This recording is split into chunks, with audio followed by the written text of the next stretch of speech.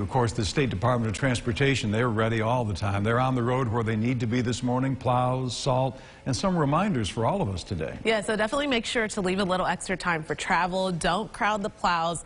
Allow extra space for stopping, and of course, be cautious around other cars.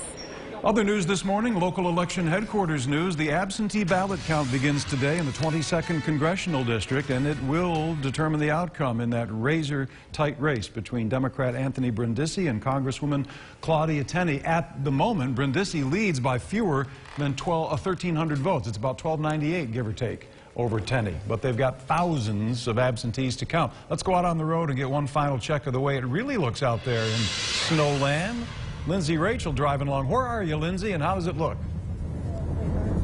Thank you. Okay, we are on Route 20 here. We're headed towards Lafayette. We're headed towards the west. We hit a snow burst here, so it is reducing visibility a little bit.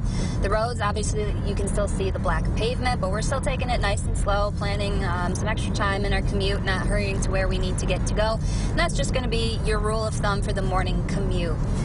The snow should get better this afternoon. Kate will have a look at your forecast coming up soon. Yeah, thanks, Lindsay. It always looks faster when you see those that dash cam. Yeah. But you got to slow down. Yeah, You gotta, definitely. Yeah.